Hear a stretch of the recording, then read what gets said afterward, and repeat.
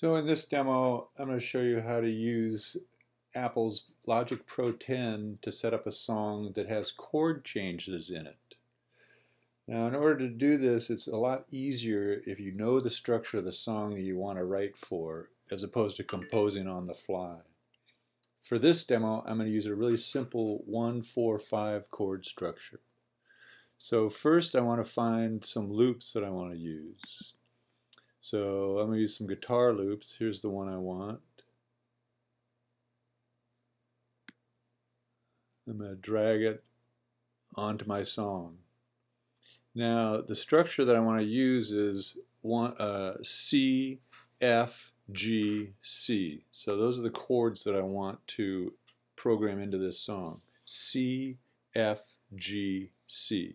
So there's a C chord right there. Let's mute this track. Okay, and see what it sounds like.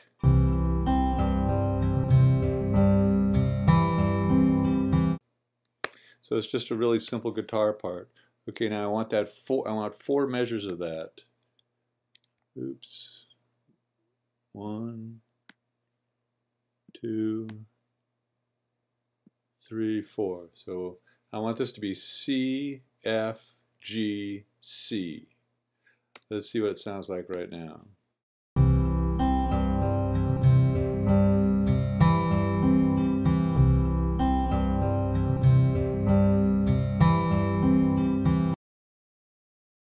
Now one thing I need to do is I need to make sure that this is at 0 dB.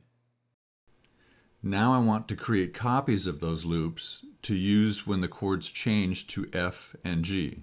Here's how. Change the master key signature of the entire project to the key of F. Now, of course, all the loops are going to play in the key of F. But here's the trick. We bounce in place each of the loops to make a copy in the new key. I'm going to save it with the name F at the end so I can keep track of which loop is which. Make sure the Leave Original and Save to a New Track are selected. Now we have a copy of the loop in the key of F. Do the same for the G chord. Change the key signature to G and bounce in place to make a new loop. Before changing the key signature of the song, make sure the playhead is back at the home position. Now that we have our F and G versions, I changed the entire song back to the original key of C. Move my transposed copies onto tracks in the proper location.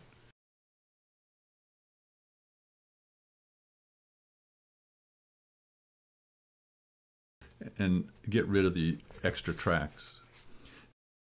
Now the song plays C, F, G, just like I want.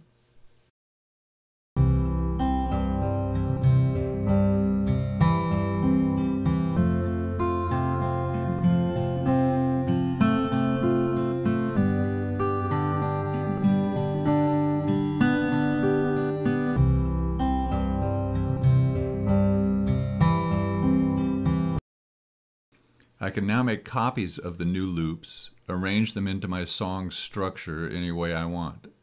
I can drag them out for multiple measures, make copies of them.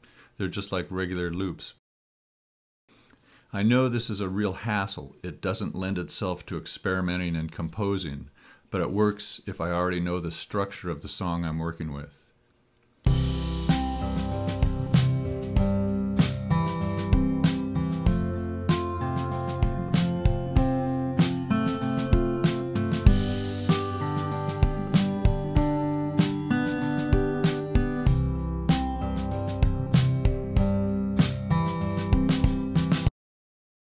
Thanks for watching.